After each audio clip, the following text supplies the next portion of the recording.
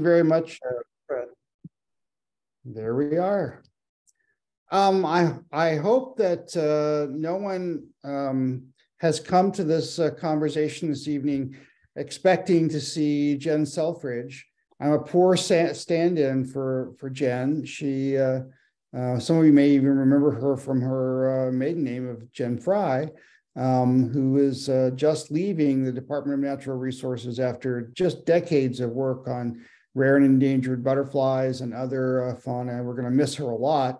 But because she was transitioning, she asked if I could possibly step in because I've been involved with a lot of the work that she's done. I work with Dick Smith a lot. Many of you know that for the last 5 or 6 years of the regular updates that Dick did, we did them on LetBlog, and I was the person who was doing all that with him.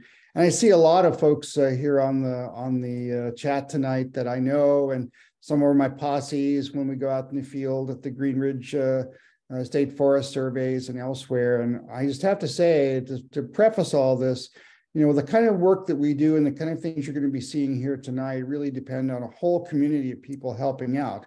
And I hope that with this conversation this evening, there'll be more of you in that community helping us figure out what the status of many of the butterflies conservation status is here in the evening. I'm going to share my screen. So let me just pop that up and make sure everybody can see that. So is everyone seeing now the title slide? That should be what's up there. And if for some reason, excellent, Fred, thank you. If some reason you can't follow it here, you can check that link that's in the chat, and the same slides will be there in a PDF form. If you've gone to that link already and you see that there are 108 slides, deep breath. I'm not going to do all those slides tonight. We're going to mostly look at the things that we know are already extirpated, things that are S1 and S2, and then some things that are on the horizon. And then there are a lot of things in the S3 category that we probably won't have a chance to talk with tonight. But at any point, I won't be able to see while I'm sharing the screen, I won't be able to see the chat. So if you have questions, interrupt me. That's not a problem. Fred, if you see something in the chat while I'm going through and someone has a question, let me know, and we'll take those questions from the chat as well. So my own background is science writing. A lot of you may remember me actually from my career as a graduate student at the University of Maryland, where I was studying insect-plant interactions, mostly among leaf mining moths, the tisheriids. But I finally realized that I much preferred talking about and writing about insects than I did actually working with them in the lab or working with them in the field. I like to do them all, but that's why you find me now as a communications director for one of the big federal science agencies, doing butterflies and birds and botany on the side. And that leads me to a lot of the work that I do with the Maryland Butterflies of Conservation Concern. So just as an overview, what we're looking at is a list that's really been developed a number of years ago now, and we're due to take a look at this list and figure out what's still relevant, whether the status of any of these have changed. Sadly, the statuses that we know have changed have been mostly for the worst. And there are currently about 42 species warranting some kind of conservation status as ranked by the Department of Natural Resources. And you can read that in this in their current list of rare, threatened, endangered animals of Maryland, which is a really comprehensive conversation, primarily around the butterflies we know the status of. There are a lot of butterflies we don't really know the status of particularly well. So I just want to observe here at the beginning that the DNR rankings reflect only what are believed to be permanent residents, breeding species here in the Maryland butterfly fauna. So for example, you won't see seasonal migrants like Brazilian skipper, which often will get little subpopulations of in July and August and September, and they're wiped out as soon as the frost comes along. Typically, they hitchhike up from stock coming up from Florida. Sometimes they actually make it here on their own as a consequence of prevailing southwest or southeasterly winds, and sometimes we'll see them popping up and coming up with folks who bring their own canna cuttings. Turns out that we haven't seen as much of Brazilian skippers in the last couple of years. We had a big couple of eruptions 2 or 3 years ago before COVID because there was not as much traffic in cannas that were brought up and for those of you who know cannas, you know that most of the time you buy them as tubers. Well, the skippers can't survive on the tubers, but when you put them in a pot and ship the whole pot up here, you often ship Brazilian skippers along with them. They're also known as canna skippers. Little yellow is something that often in years past would establish summer colonies here, but could not survive the winter. Dainty sulfur is another one that we often have. So these little populations of winged owl. None of those are going to be contained in these DNR rankings because they're not considered species that are going to be here as a breeding species most of the time. So just as in the way of an overview of what we're going to look at tonight among these 42 species, it's heavily weighted toward lycaenids and skippers. So a lot of the gossamer wings, particularly hair streaks, people are just completely obsessed with hair streaks. And skippers, for whatever reason, have a real special place in people's minds as well. And so you'll see a lot of the focus here on lycaenids and skippers because that's frankly where a lot of the work has also been done on the taxonomy. Many of the species, if not most of them we're talking about tonight, are univoltine species, and that puts them at special risk because anything that happens to their one flight during the year, they don't have another flight or two to recover in a given year. And so if you have, for example, spongy moth spraying in an area where you have a univoltine species and it wipes them out, it really does wipe them out. There's no chance for them to recover.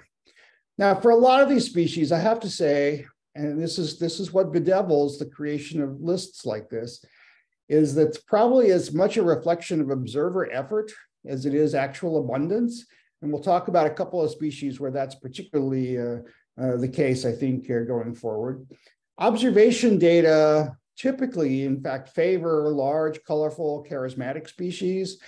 So you'll see a lot of that. That's really compounded by our increasing use and reliance on photo documentation sites like iNaturalist, Maryland Biodiversity Project, and others where, yes, you can put non-vouchered and non-photographed specimens, not documented specimens or non-documented sightings, but you really don't get the full benefit of the site and you're sort of shunted off to the side if you don't have a photo documentation to go with it. And so these photo-driven sites really tend to reflect even more those large, colorful, and charismatic species. All of which is to say, and this is something that I just can't say often enough, particularly for a group of folks like this, there is no substitute for field work by dedicated lepidopterists. I don't care if you're professionals, I don't care if you're citizen scientists, I don't care if you're an interested hobbyist. Most of our good work in Maryland has been done by interested hobbyists rather than professional systematists. There's just no substitute for the kind of field work that we need to do and being able to look at some of the behaviors of these species, look at some of the range extensions of these species, and look at some of the habitat requirements for some of these species.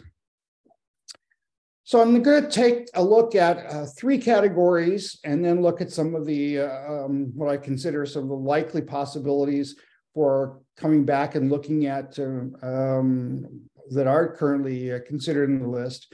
And they're going to be the likely extirpated species, that is, things that used to be here historically, probably or maybe, the ones that are S1 and S2, and then the ones that I think might be in the mix when we consider this list the next time around. So the likely extirpated you'll see here on the list, and we're going to take them one by one. Assuming I can get to the right page. There we are. Dusky azure. Dusky azure is one of the most distinctive azures, very difficult to identify genus Celestrina. Many of them are hard to identify from each other. This one is very distinctive. It feeds on goat's beard, which is a perennial in woodland settings, usually around forest edges and forest clearings. It turns out that dusky azure was, in fact, a resident in the Maryland butterfly fauna until relatively recently from one known location. And one known location was up near Harper's Ferry, just across the river from Harper's Ferry. That was a fairly large and extensive patch of goat's beard. That goat's beard was taken out by an asphalt road that replaced a dirt and gravel road. And with that went this only to our knowledge, the only population of dusky azure. So we think dusky azure is probably extirpated in Maryland. I've searched for it for several years now. There is not a lot of extensive patches of goat's beard. And there was a long time that we thought that this was going to be like the Appalachian azure, that they waited until goat's beard started to send up flowering shoots, and then the females would lay eggs on those flowering shoots. And so that would put them emerging sometime in June.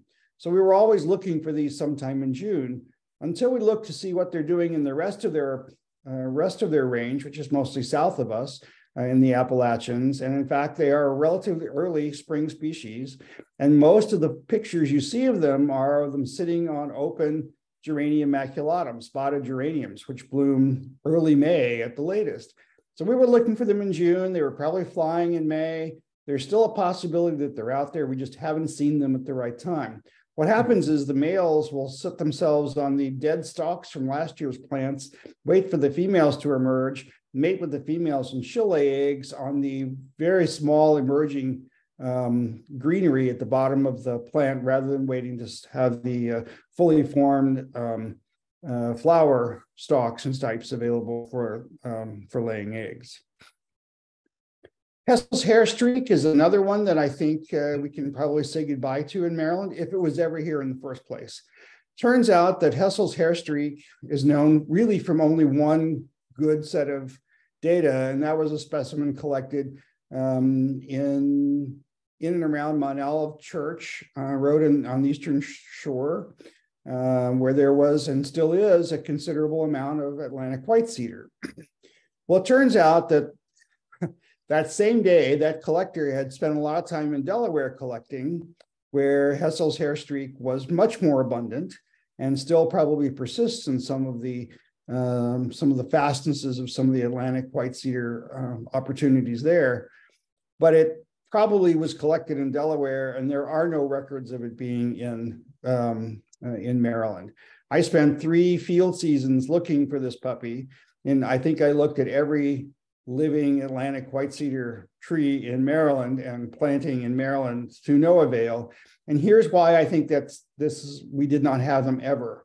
Every place you see Hessel's hair streak now, you almost always see it in conjunction with some other kinds of little plants that are on the ground around the Atlantic white cedars where you see them. They're not in these deep Atlantic white cedar forests where it's dark and there's not a lot of light. You actually find them where there is a lot of what this plant is here on the left, Kalmia buxifolia, sand myrtle. And that's on the coastal populations. In the mountain populations to our south, you find it on pixie moth, Pyxidanthera.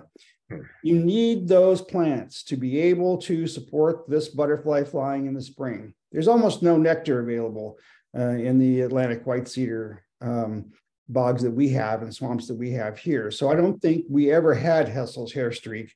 And it certainly wasn't on the basis of the one specimen that we have had here. And there are plenty of juniper hair streaks, olive hair streaks that have been collected before these were named in 1954 that you could conceivably have found, but we've never seen any of them in any of collections within Maryland. So I think we can probably say not only was this actually wasn't extirpated, it probably never occurred here in the first place. Tawny crescent is another butterfly that we thought was actually part of the Maryland fauna, and that was based on Austin Clark's work done these collections were in the 1920s. The publication was the 1930s, and here he talks about the Physeodes batesii being collected around Cabin John. Turns out that's almost certainly erroneous. Given what we know about this particular taxon, given what we know about its habitat requirements, given what we know about its geographic range, he almost certainly had it confused with another one of the crescents. And I'll talk a little bit about the other crescents he could have confused it with, which are not yet described. that could have been the issue there. But I think we, again, will exclude these Physeodes batesii from the Maryland fauna. Don't think it ever actually occurred here. Sad. Hey, but, Rick, yes. A question. Yeah. So Austin Clark had published at, you see Smithsonian Institution where are the specimens? If he said he had 2 specimens, is there any record of where those are? Or did they end up at the Smithsonian, I wonder? They did not. We've gone through that collection looking for these, and it's really easy because of all the specimens at the Smithsonian are arranged by state. So they were able to go in and look at all the Batesii from Maryland. There are none. There are some from Pennsylvania and some from New York. We thought they might be in the Museum of Comparative Zoology, MCZ, because he put a lot of his specimens there. They're not there either. They probably have been lost. The family doesn't know where these specimens have gone either. So I think they are lost to science. Unfortunate, but there you have it. Regal fritillary, many of you probably go up to Fort Indiantown Gap to see the regal fritillaries. That's the closest you can get to them. Until early in the 1990s, you actually were able to find them in Maryland. You would be able to find them primarily in Cecil County. There was a location active up until about 1993. Right now, the nearest contemporary population is at Fort Indiantown Gap, and they have those open houses most years. They will have it again this year, and it's an active ordnance site. And the thing is, what these butterflies require is a constantly disturbed environment. That's both for the violets that the caterpillars feed on, and then for the nectar production that they require.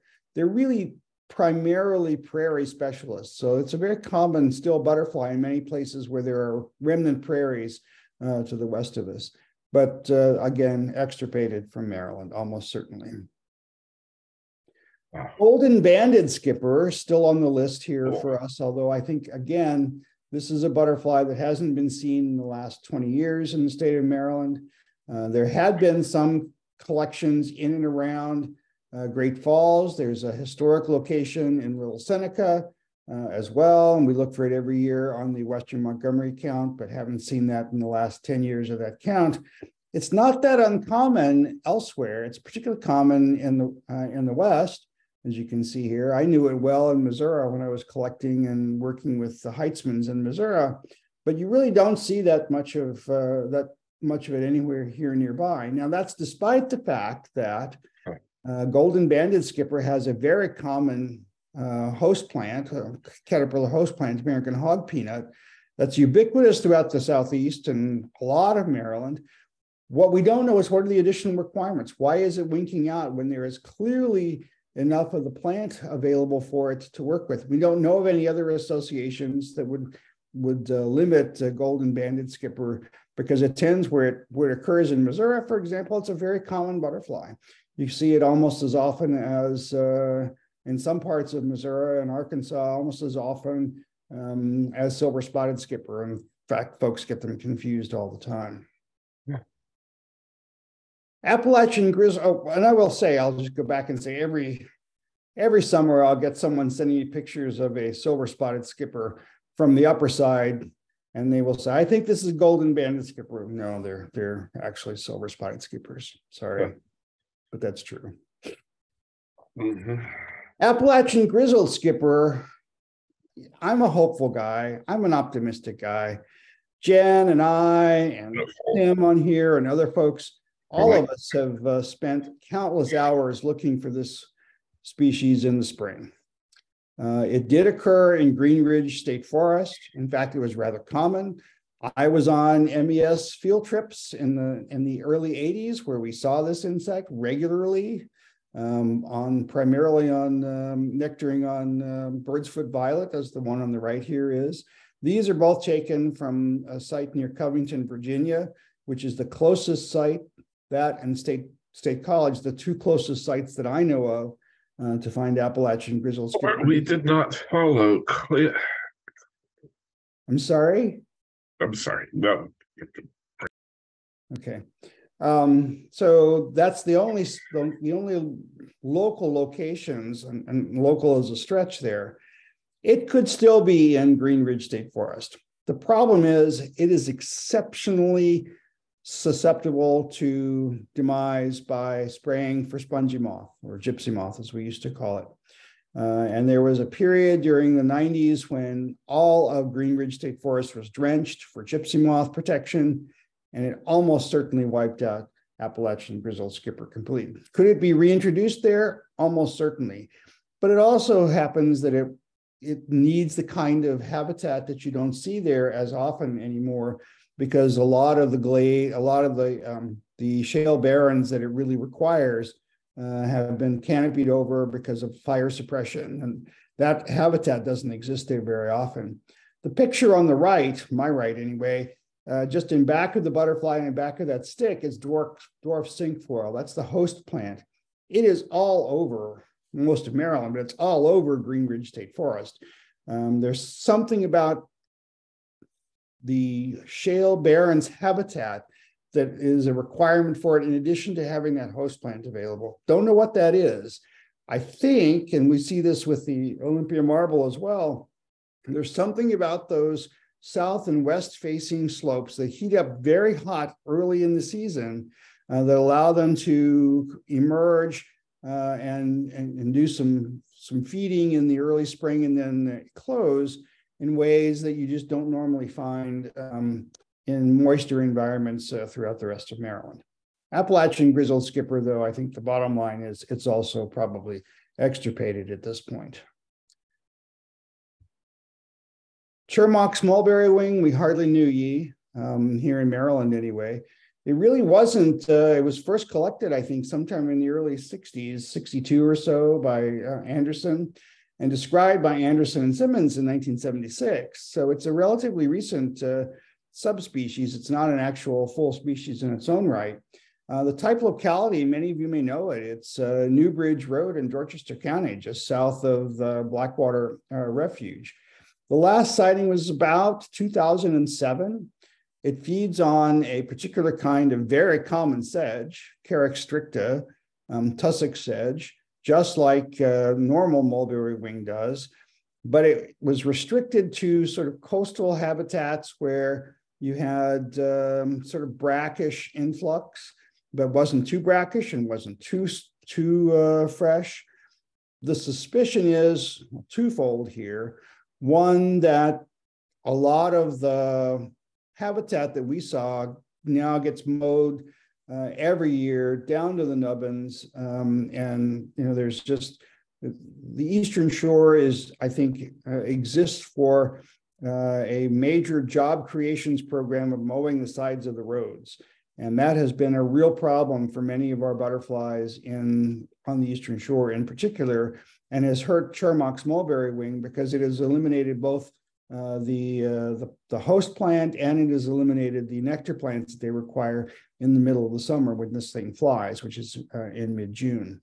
It does still hold out in Delaware, but as far as we know, again, several years worth of field surveys for this species have been fruitless, and it probably no longer exists in Maryland.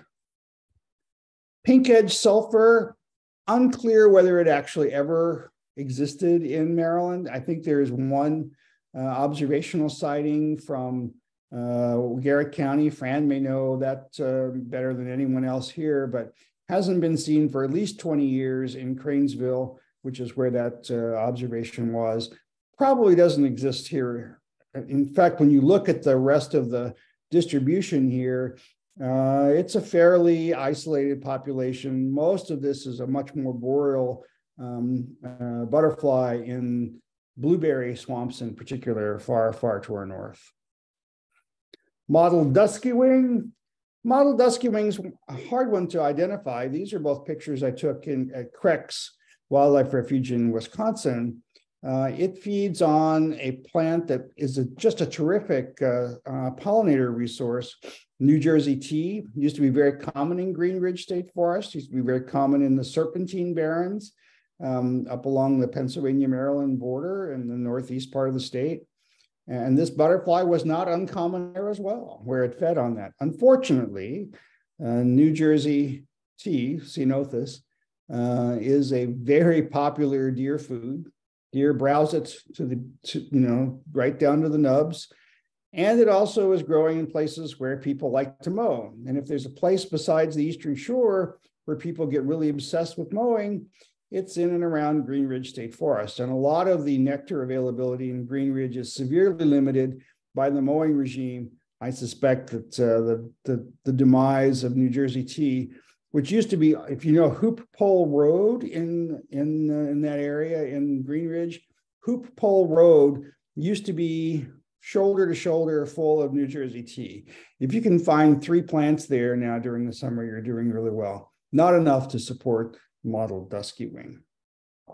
And that's the mottled dusky wing current distribution as we know it. So, it's sort of winked out, I think, all through the middle of of where it used to be. It's now mostly in sand barrens and pine barrens in New York, and then to some extent in the southern Appalachian spine as well, where the host plant is still relatively common. So those are the ones that I think we need to pause for just a moment and say fairly well. I think we will not see them in the Maryland fauna again. They are probably either they didn't occur here in the first place, and that was all erroneous or wishful thinking on our part. And some of them we still hold out hope for, but hope fades fairly quickly for species like this, where we haven't seen them for more than 20 years. And if we haven't seen them for more than 20 years, the likelihood is we probably won't see them again. There are some exceptions, and there are some really interesting things that pop up from time to time, but it looks like we can fairly substantially say that these are extirpated in the state of Maryland. Now, if I can move to the next category, I'll take any questions if anyone has questions about or can tell me that we're wrong and you saw one of these extirpated species just last week. That would be terrific. I don't think that's the case, but let me know if you have recent experience with any of these presumably extirpated species. This is Steve Robley in Richmond. Yeah.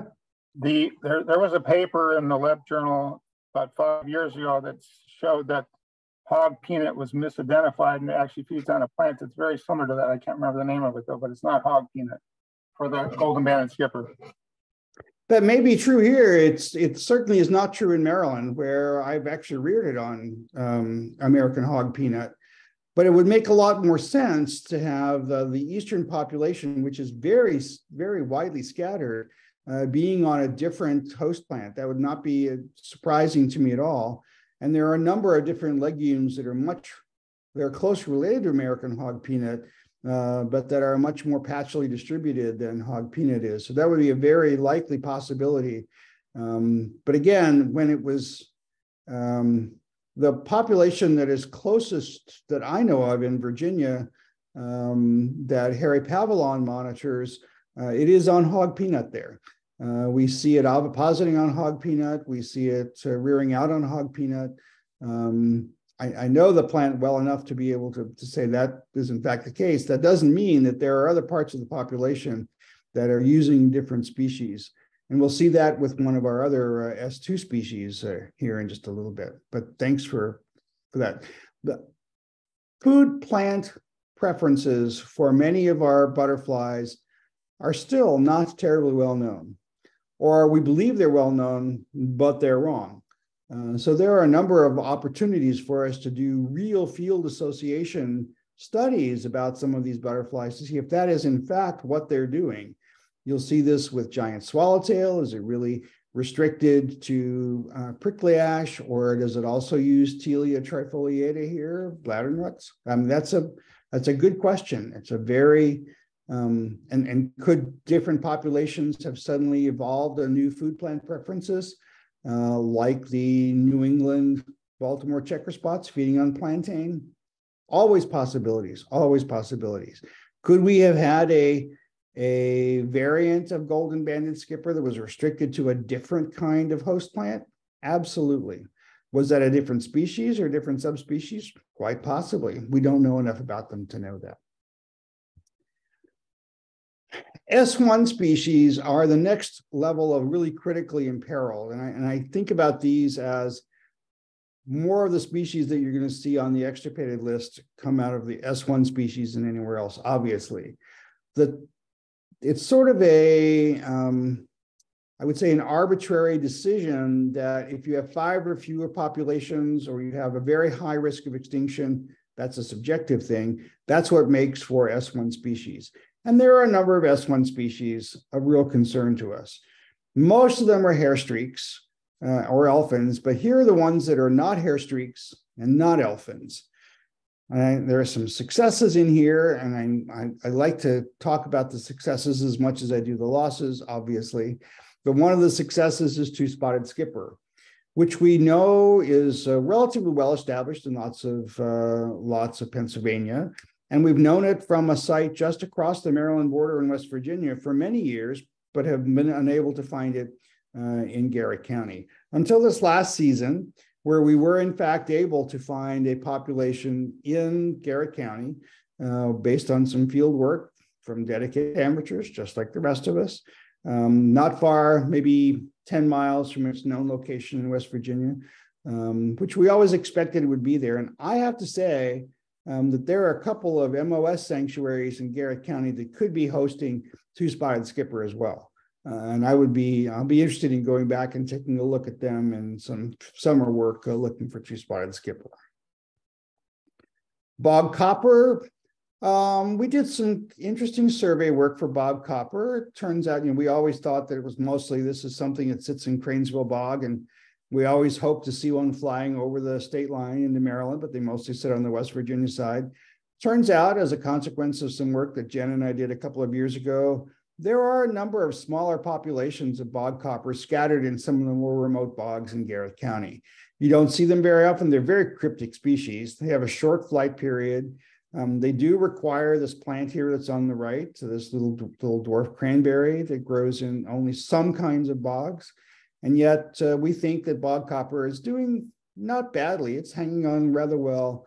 But all these locations are very subject to development pressure. They're very subject to having their hydrology change because of nearby development or dams or other kinds of agricultural work.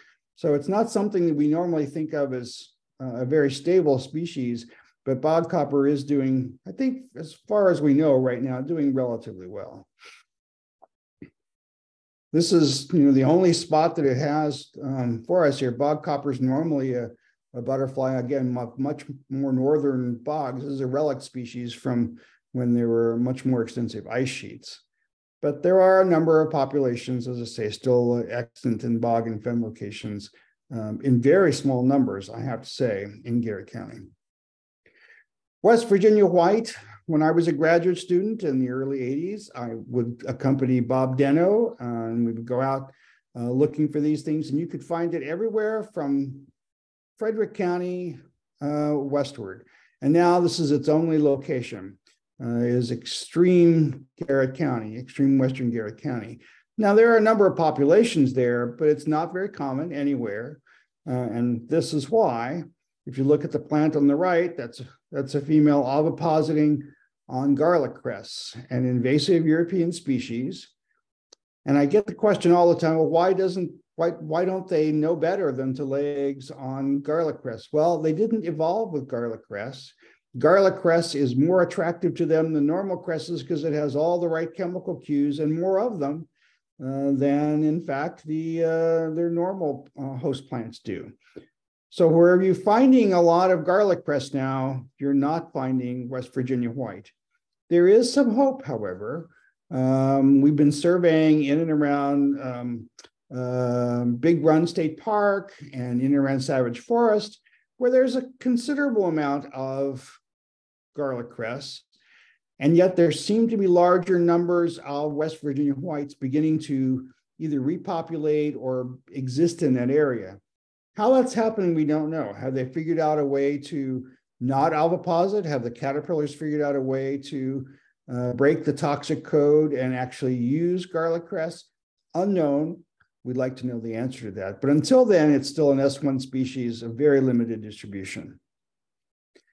Palamedes swallowtail, one of our loveliest swallowtails, a very common southern swallowtail, reaches its northern distribution here in the southern swamps, mostly around the Pocomoke drainage, particularly around Hickory Point, just outside of Pocomoke City.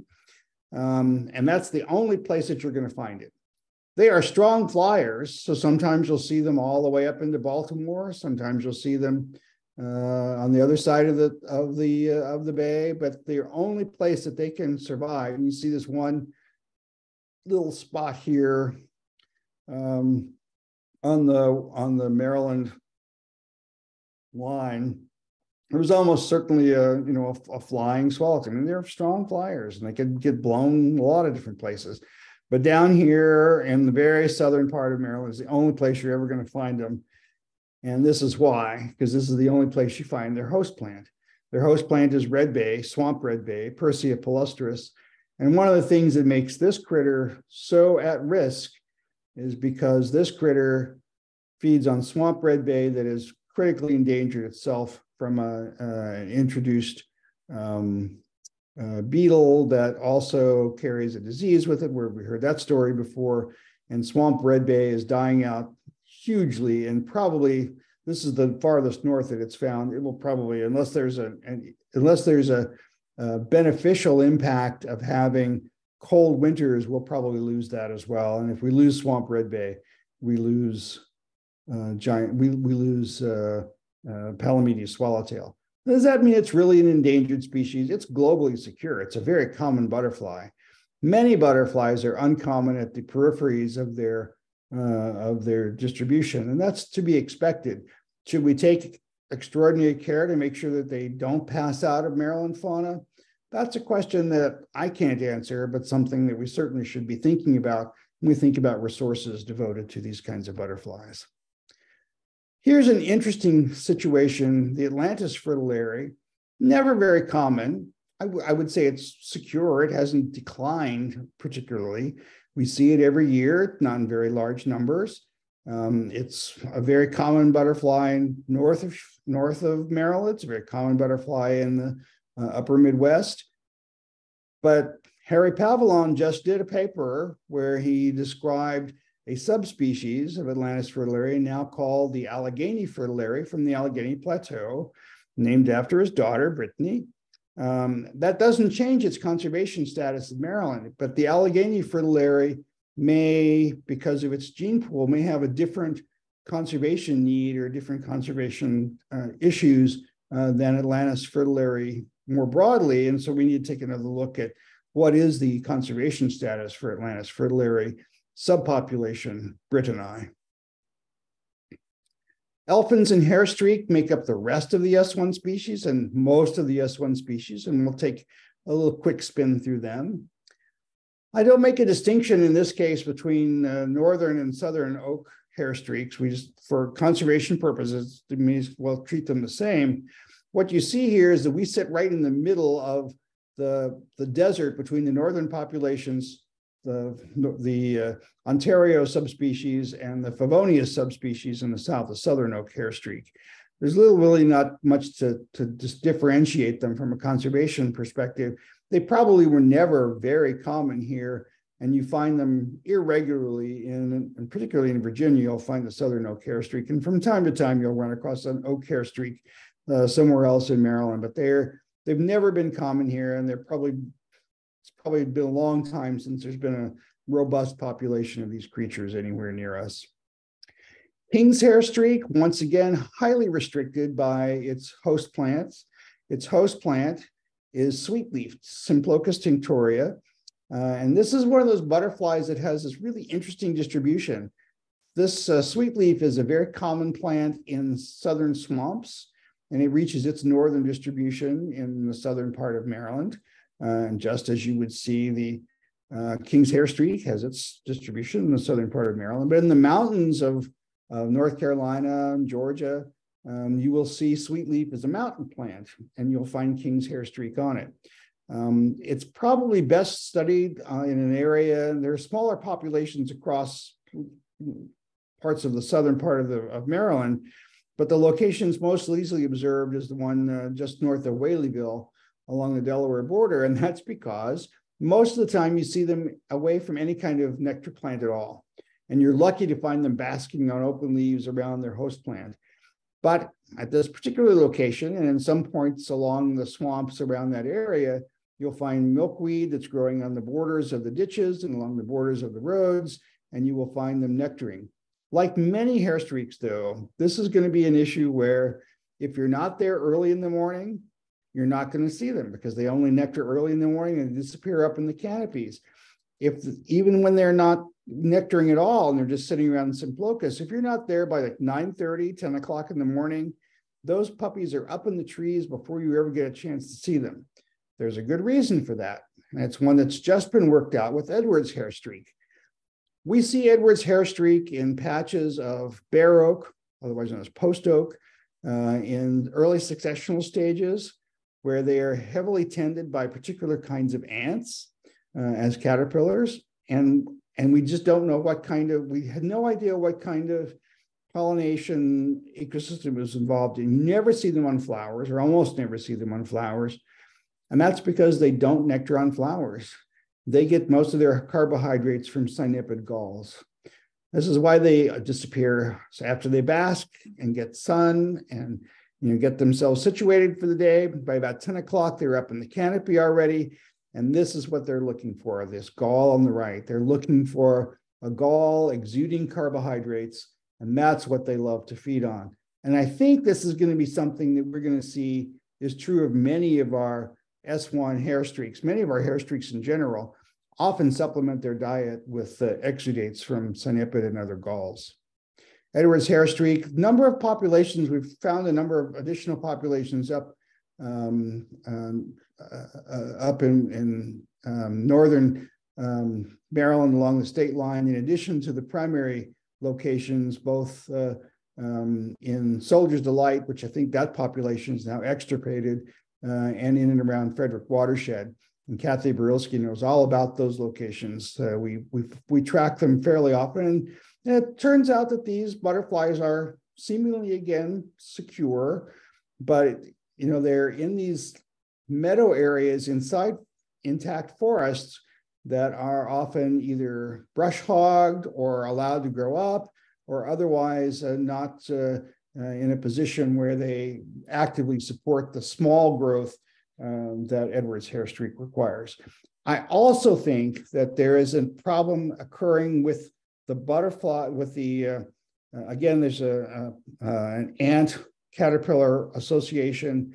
And I think that invasive ants are driving out the native ants, and that may be an even more important driver of extirpation events for things like Edwards hair streak than the availability of their host plant, because the host plant is widely distributed. Habitat is widely distributed, but only in some places do you have, I think, the appropriate ants. And when there are invasive ants that are being introduced, that's going to be a problem. Hickory hair streak is a different story. I don't know what its situation is with respect to ant associations. It's just never been very common, and it's not very common much of anywhere. There's one set of fields in New Jersey where this thing is as common as banded skippers or striped skippers, or banded hair streaks or striped hair streaks. I mean, it's just as common as gray hair streaks, but only in that one location. We occasionally get them in different parts of Maryland, but very, very, very, very seldom. It is an avid nectarer. You often find it on nectar, so it's probably not one of the gall feeders, but again, a primarily northern species. Frosted elfin, I think many of you are familiar with. It feeds primarily on sundial lupin, but it may also feed on baptisia, or at least some populations may feed on baptisia. It's wild indigo.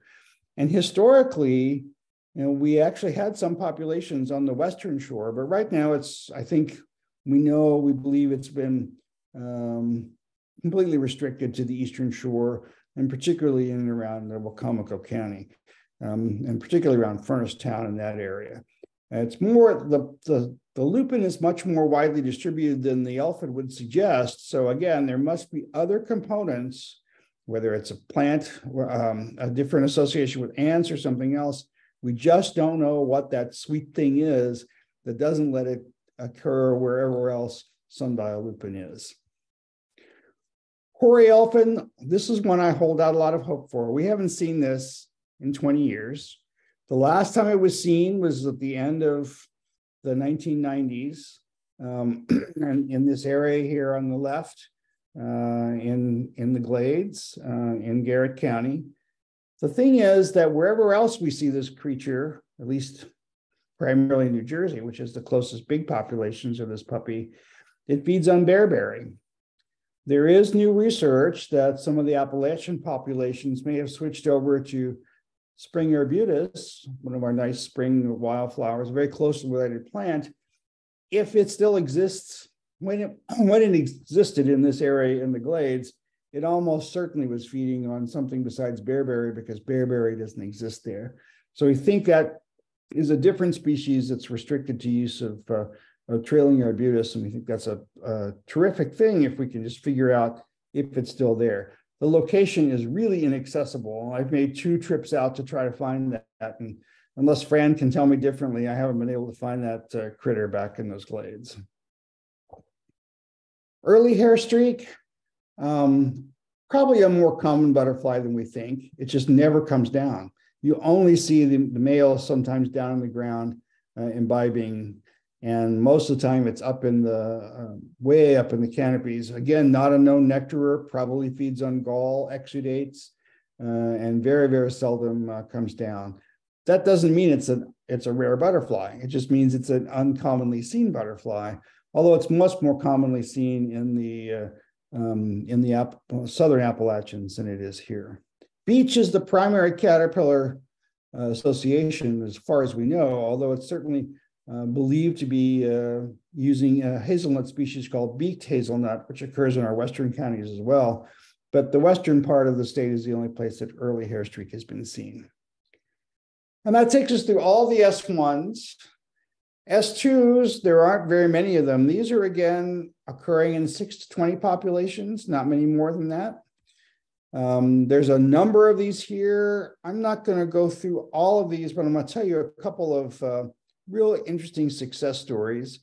Pepper and salt skipper, probably more common and probably relatively robust and relatively secure. There was a short-lived population in Gambrel State Park just a couple of years ago, winked in, winked out. Recently, that's been found again on the Serpentine Barrens in Montgomery County, winks in, winks out. So they have this tendency to just appear, but they are really hard to see. They fly early and people just don't see them very often. So I think they're probably much more common. Kathy's seen them, I think, regularly as well. And I think they're much more common. I think Tim's had some sightings of these as well. And they're not that uncommon in Garrett County in the spring. Northern metalmark, gotta tell you, Maryland leads the nation in northern metalmark sightings. We do a summer North American Butterfly Association count every year. Last year, we hit 293 that we saw on that day. I think it's so secure and so well established. I think we could probably favor downgrading that to an S3 in the next time we move through these. Harris's checker spot, also probably much more common than we think. Lots of small populations. Fran put me on a couple of them in Garrett County one time, and there are a number up around Frostburg now as well that we know of, in addition to its normal location in Finzel Swamp. They're just awfully difficult to access. They're palustrine meadows for the most part that are difficult to get into. And Olympia marble, many of you have seen and know the travails of this one. Again, Olympia marble was nearly extirpated from Green Ridge State Forest, the only place it exists in that area, shale barren specialists, because of gypsy moth spraying. There was one area, we did a 2-year intensive survey of the entire forest area, found 1 or 2 individuals, and then looked into a really large population. By large, I mean 20, 30, sometimes 40 individuals along a power line, where because they'd been keeping it dry, keeping it mowed, keeping the shale exposed, it held on there, and they didn't apparently spray it because it was in the middle of a power line and there was no trees there. Luckily, we've been able to, using that population as a mother population, we would remove several females every year and reintroduce them into historic locations. We can now see Olympia marble almost anywhere in small numbers within the Green Ridge State Forest, and in some places they're relatively common. I can almost certainly guarantee you that we can find specimens on Point Lookout or Picklick Road easily in the spring when they're in flight. Baltimore checker spot, well, I noticed in Phaeton, there was you'll have an upcoming conversation, or there's an upcoming discussion around in reintroduction projects in Harford County with Baltimore checker spot. I have to say, my own feeling is that you need a full-scale restoration of beaver meadow habitat in order to provide for this butterfly. I don't think you can have the kind of biodiversity in a palustrine environment without that kind of intervention. If it's human intervention, that's one thing. But I chuckle ruefully every year when I see all these school kids buying pots of turtlehead to plant in their garden for Baltimore checker spots. That's just not going to happen. Turtlehead's probably the least important piece of the ecology for the species. They do require it for the first 2 or 3 instars, but they almost always move off, and they need a diversity of other plants for the caterpillars to move off on to complete their metamorphosis and complete their instars and their caterpillar stage. In addition to which, they are colonial, as web-feeding colonial caterpillars in their first couple of instars at the top of the plant. Deer love to eat turtlehead and get a little bit of a protein with it when they just chomp that whole top of the plant off, and that's where most of our Baltimore checker spots go. There was an attempt to bring the New England species, subspecies down, Phaeton, which is a plantain species. It did not take off. That was not a successful reintroduction here. They're different subspecies. Pavillon and others have characterized this as a Phaeton clarki, the Clark's subspecies. Silvery blue, probably very secure. Its host plant, Carolina vetch, again, another shale barren specialist. It's great. You can see wherever that vetch happens. But we can't take that for granted because there are other glaucopsyches, this is other subspecies like the Xerces blue, that have gone just like that. Leonard skipper is important because the most important population we know of is at Soldier's Delight, north of Baltimore.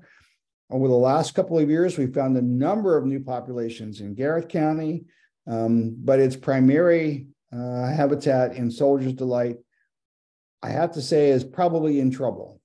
And it's in trouble because of climate change, which has its primary, let's see, the plant that's on the right here, Liatris, this is spicata, I believe, blooms, and that's almost the only thing that's blooming in Soldier's Delight at the time that Leonard skipper comes out in early September. If they miss that bloom, they have nothing to feed on. Liatris has been blooming earlier and earlier and earlier. The skipper has not been emerging earlier to feed on it. And I think there's a window now where we may lose that population. Giant swallowtail, I won't spend much time with. It's relatively common. You see it a lot. We're seeing it more often now, not I think because it's switched to new hosts, as it has in the Northeast, where it's become a very common butterfly, actually in New England. Relatively common butterfly, but because people are planting rue in their gardens and putting their citrus out on the patio in the summertime. And I think that's where you're getting a lot of the giant skippers or giant swallowtails, particularly in urban areas. And that takes us to S3s, which I'm not going to go through. What I'm going to do is, and you can take a look, and I'll put the link back in the chat as soon as we finish up our conversation here. I just want to skip to the very end here and talk about a couple of editions of the status unknowns. So Northern Crescent is still on the list, and we don't know what the Northern Crescent is. We think there are 2 species that are involved in what we believe is Northern Crescent. They're really hard to tell apart from Pearl Crescent, and you have to be looking right down into their antenna. We think there's a univoltine species, and we think there's a bivoltine species that's there, and neither of them seems to be well described. So I think that's an opportunity for us to take a look at, are either of those species of conservation concerned? Probably the univoltine species is. Compton tortoiseshell, well, let me just pop down here a little, because I've got these. Here's the Northern Crescent that you have, that's the view you have to have. You don't get that view on Naturalist. You don't get that view on eButterfly. You have to have it in hand, and you almost always have to have it in hand to be able to see the underside of the male antenna. It's the only way you can tell them apart. Compton tortoiseshell we often see in Pennsylvania and farther north. We used to see it more regularly in Green Ridge. We also used to see Milbert's tortoiseshell, not as regularly, but they do show up. But one wonders why Compton gets the DNR nod for a species and Milbert's doesn't. Cherry gall azure was described primarily since the last big attempt to list the rare and threatened and endangered species.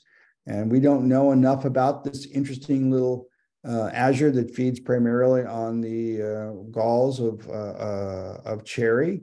We don't know enough about it. It's only been collected a couple of times in Garrett County, primarily at high elevations. Northern azure is another high elevation specialist.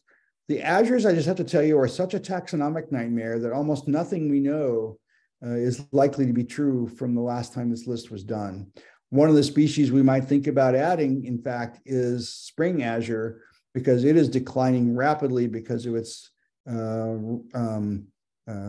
obligate relationship with flowering dogwood, which itself is in trouble. Polyazure, same thing. All of these were relatively recent taxonomic descriptions, and we don't know enough about their range and phenology to be able to tell. And it's hard to identify them in the field. So we have to do some really hard work to try to figure out which of these may pose conservation problems, which we don't know about at this point. Bronze copper, I think, is the last one I really want to talk about here. Bronze copper occurs in two distinct kinds of locations. One is as a coastal wetland specialist, primarily on the eastern shore, and one is as a mountain insect, a mountain butterfly, where it's unclear what kind of dock it feeds on. It feeds on water dock on the eastern shore, and it has declined precipitously on the eastern shore. By contrast, we're finding more and more populations. We even found one in Howard County 2 years ago. And bronze copper is found now in a couple of locations in Garrett County. These appear to be the mountain or Piedmont varieties. Are they the same species? Are they different species? Are they subspecies? We need to work that out. I will say that bronze copper is imperiled on the eastern shore, primarily because of agricultural practices and mowing practices along the eastern shoreways. Hoary edge, declining, but probably not precipitously. We see that relatively often in Green Ridge, but that's about the only place we're seeing it. Again, it feeds on a very widely distributed genus, Desmodium, beggar's ticks, but we don't know anything more about that. It should be much more common than we think there. And I'll just stop here and raise the question, gem satyr, beautiful, I think my favorite satyr, is coming at us from both relatively close to us in the south, relatively close to us in the west. It's coming to us from both locations. I think we'll probably see it in Maryland this next year. Common ringlet is approaching to us from the west. I think we'll see it within the decade. And here's the big question. If the monarch becomes an endangered species federally, what does that do for its status in Maryland, where it is not threatened, where it is very robust, where it is doing just quite well? Something happens that we can't do anything about. Something happens on its way to Mexico and back. But it's not a problem in Maryland, where there is plenty of milkweed, plenty of other things. There's nothing we can do about it. We can produce all the butterflies we want here. Something happens to them on their way to Mexico or on their way back from Mexico. We could do more to plant fall nectar sources for them, particularly seaside goldenrod, because it's critical for them to have an easy trip south, either to the Gulf states or to Mexico, flying on coastal southerly winds in the fall, where they feed along the shoreline of the Atlantic Ocean on this seaside goldenrod, which you see here on the left.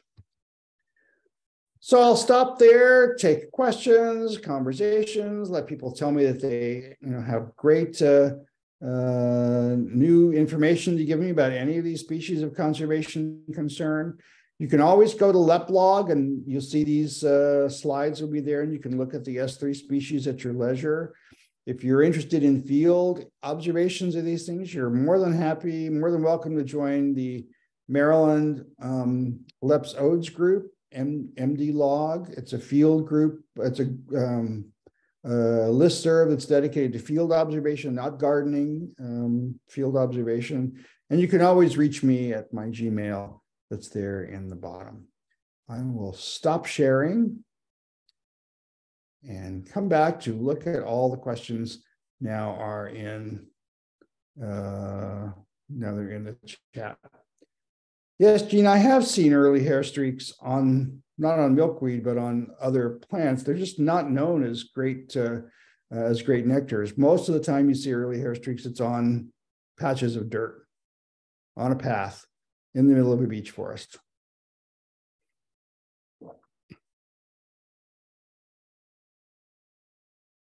Floor is open. So Rick, you mentioned bare oak as for the hickory hair streak, right? That's for Edwards hair streak. Edward, I'm sorry, I meant to say Edwards hair streak. So bare oak, is this, I'm just confused, synonymous with post or jack oak? It's ilicifolia, Quercus ilicifolia. There are, one of its common names is post oak, but it's not the normally or better known post oak there. Sometimes it's scrub oak, but bare oak is its preferred common name, Quercus ilicifolia. Okay, yeah, it was ilicifolia. That's good. That's what I was wondering. Thank you. Yep. Really need all of you to help us figure these things out, both census-wise and figuring out the biology of these things. And I've got a couple, I said a number of my posse. We're going to do a spring count in Green Ridge State Forest on April 22nd, and we'll do a summer count. I think it's somewhere around the July 9th or thereabouts. Everyone is welcome to join us on those. You'll see details about it on Leplog, and you'll see details about it on MD Leps Odes. Happy to have you join us. We can always use more. Rick, is the spraying in Green Ridge, is that a thing of the past, or is it still happening? Oh, it's still happening. We do it every year. It will be. No, the spraying, the Dimmelin spraying. Oh, the Dimmelin spraying. Oh, well. So they announced now in advance where they're going to spray and give us a chance to yell at them, or they have been in recent years, and it's been very, very, very restricted. And they've been trying to use gyp check rather than Dimmelin or a BT formulation. When they sprayed in the 90s, it was Dimmelin. I mean, it just took out everything. Yeah. And particularly it took out things that were open, sort of in glade situations where you were just open to spray. I mean, if you were under canopy, it might have been a little different, but no, it was, it took out a lot. So with the host plants being abundant there, I would think that there could be a slight chance the grizzled skipper could make some return of some kind, you would think maybe, and if they're not spraying. I think two things. I think it would have to be reintroduced. I don't think there is a source population anywhere nearby to be able to repopulate it. I see, yeah. And I think the other issue, and this is something that I will give the Forest Service props for, they're doing a lot of clear cutting in Green Ridge that has the happy benefit of exposing some more of the shale barren to open sunlight. And that's been the real issue. Much of the shale barren area there is now grown over. And people who grow trees want to grow trees, and that's not been a problem for them. But they've wised up lately and have begun clearing some of that space in ways that has been helpful. It's been helpful for the Olympia marble. I think it would be helpful if I think there's probably sufficient habitat there now to support Appalachian grizzled skipper, which typically is a butterfly of woods margins. You don't normally see it out in open areas. You see it in in areas near forest where it goes into the forest during the day and then comes during parts of the day and then comes back out and works its magic on the dwarf cinquefoil as well, looking for but they use it both for nectar availability and for oviposition. But you have to go a ways. The populations in State College, I think, are bordering on winking out. The population near Covington, Virginia, is fairly secure, I think, at this point. Mostly because that area is being managed for turkey and other recreational opportunities that also benefit this particular species.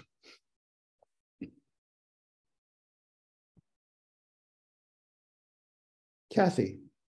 Got a comment. One of the places I found Leonard skippers was another place that the Ornithological Society loves, Old Legislative Road.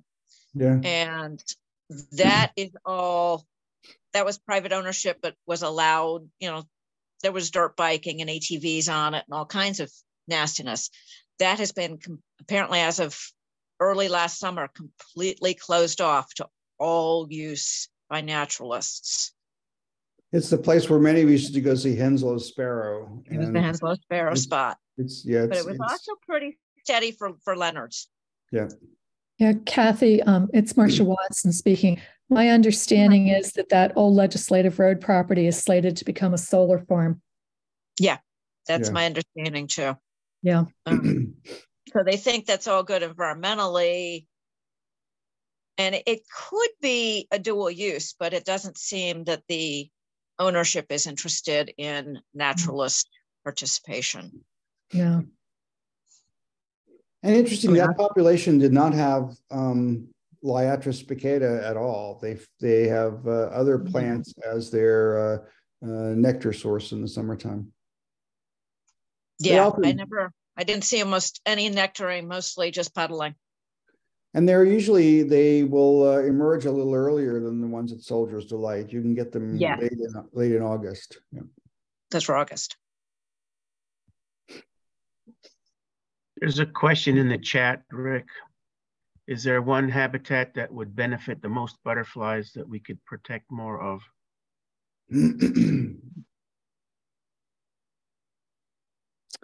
Well, that's a hard question, Sue, obviously, but the thing that you probably recognize as we talk through these species is that many of them are restricted to a particular kind of habitat, and it's not one that they all share. So unfortunately, when you're trying to talk about conservation of rare and endangered butterflies, mostly you're thinking about how to preserve this habitat or this habitat, not a whole habitat of some kind. Now, having said that, I will say that there are a number of our species are restricted to shale barrens. And if we were to put efforts into restoring and preserving shale barrens, it would benefit a number of the species that are on this list. There's also, I think, an issue of, and if I had talked about the great purple hair streak, which I think is doing just fine. I don't think it even deserves or necessitates being an S3 butterfly. I think it's actually pretty common. The problem is, it used to be seen widely because it was nectaring on plants at the side of the road where you had mistletoe, which is the caterpillar host plant, in the trees off the roadside. Now on the Eastern Shore, when the road crews come through and cut everything down to the edge of the soybean field, there's no flowers at the edge of the road anymore. So you don't see great purple hair streaks. They're still there. They're just off in the swamp farther where there still is nectar for them. And so it looks like there's been a precipitous decline. So we need to factor that away from our concerns about whether this is a species of conservation concern or not. But what that does point out is that we have an opportunity to create a lot of really good edge habitat along roadways that if we could just convince and unfortunately, it's just like school boards. They're done county by county and jurisdiction by jurisdiction, not by the state. There's even a tussle in Green Ridge. Is it the county that's doing the mowing? Is it the Green Ridge folks that's doing the mowing? Who's doing the mowing? And yes, mowing could be done at different times of the year to benefit butterflies. But then how do you make sure that it's also benefiting birds?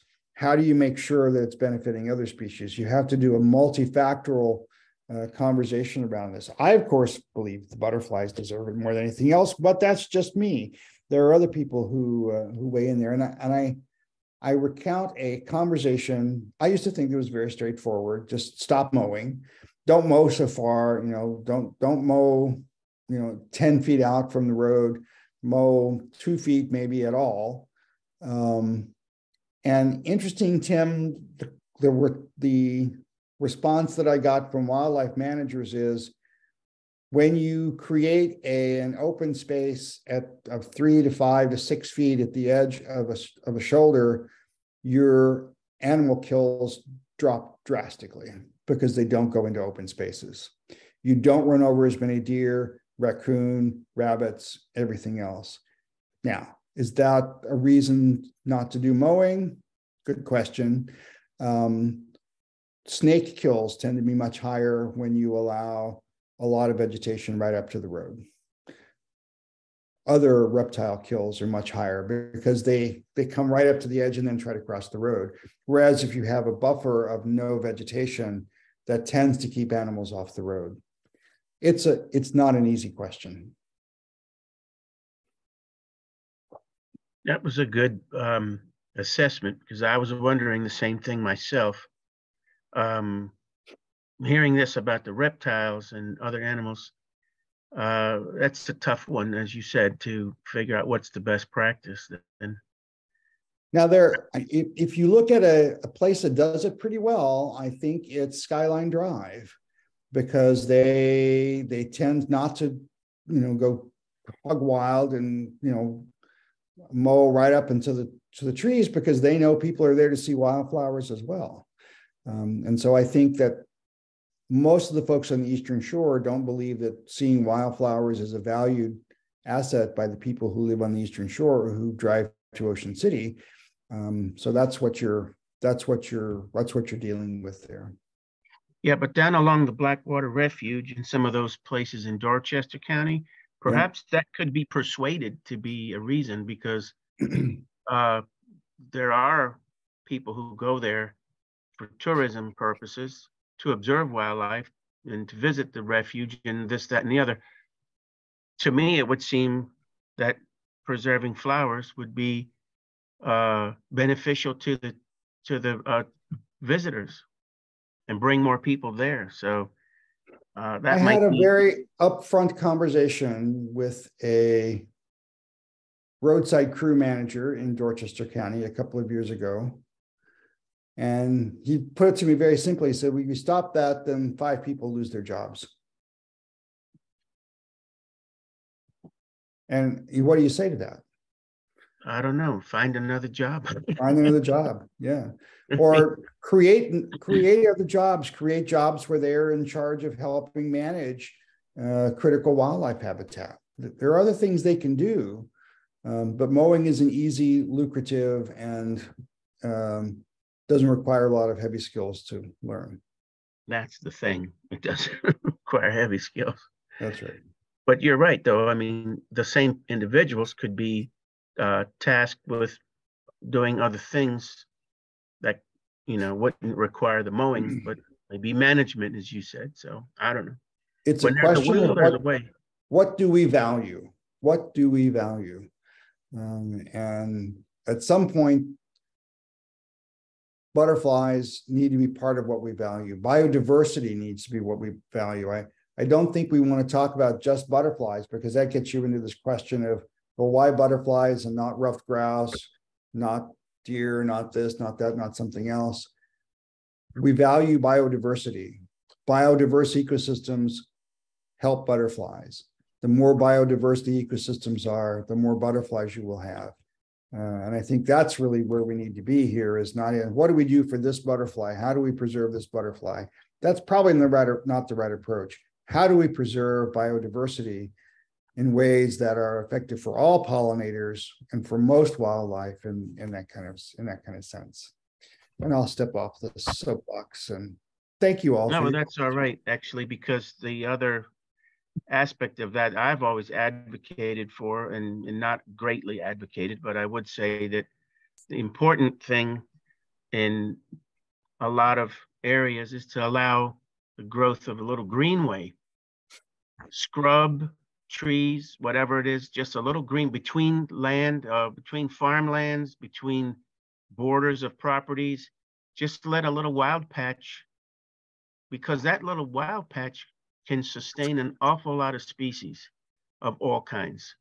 So that's your answer of biodiversity preservation is you have more of that kind of thing, whereas instead a lot of practices to clear it and cut it down and, you know, whatever. So those little scrub patches have a tremendous amount of botany in them, and that's what you want to sustain to keep the rest of the critters there. If I can go back to my, my beaver issue again, I mean, if there was another habitat that I think would benefit a large number of butterflies, it would be restoration of beaver meadows and beaver habitat. And have them in such a way that they are connected by streamways that butterflies could fly along and be able to colonize new and emerging beaver meadow habitats. And when one of them succeeds out of value, there's another new one, but you have to have a way to get there. And that's St. Francis Sater, which is on one of the large army bases in North Carolina, is there because there are still active beaver populations and because of ordnance. I mean, they burn and they shoot shells, and that keeps this sort of new, fresh beaver type meadows going. But unless you have ways for them to move from one patch of habitat to another, because of our fragmented habitats now, that just can't happen. You need those migration pathways. You need gene flow and pathways for that to happen. Same way as you do for birds, except the butterflies are very seldom as mobile as birds are.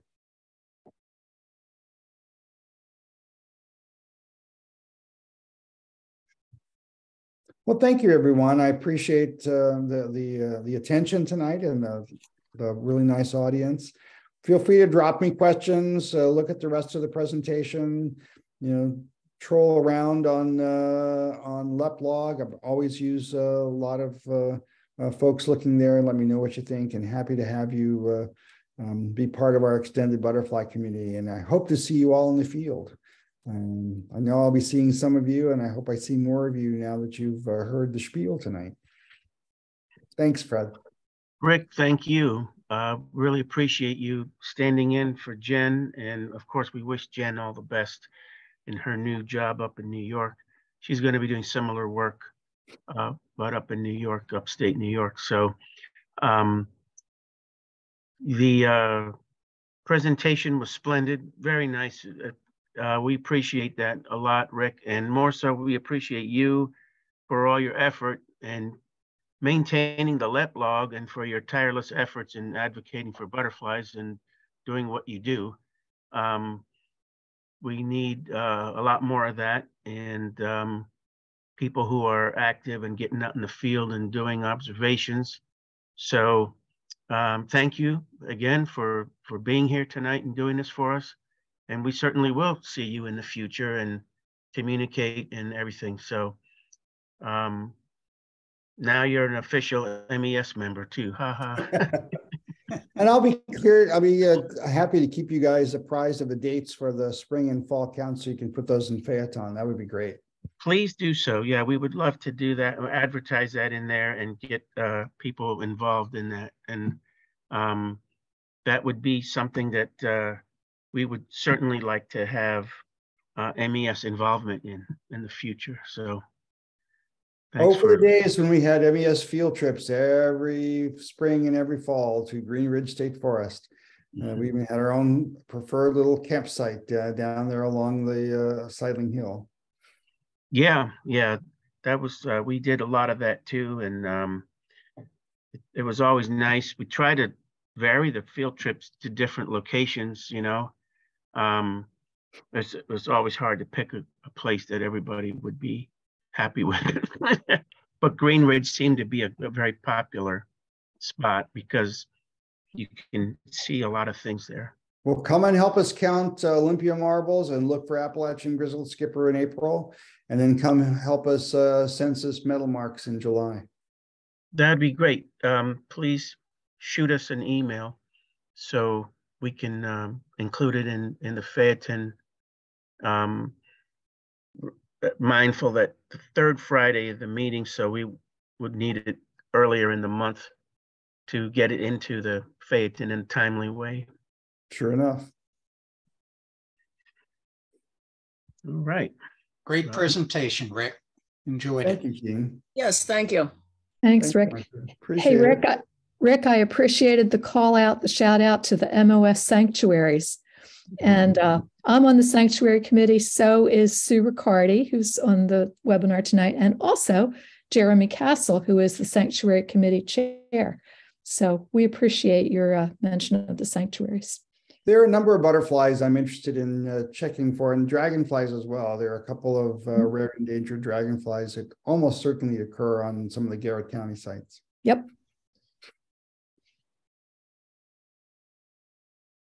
Okay, well,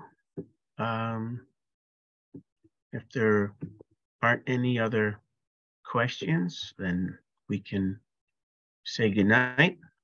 If anybody of the MES membership, immediate membership, wants to stay behind to chat about any business or MES stuff, we can do that.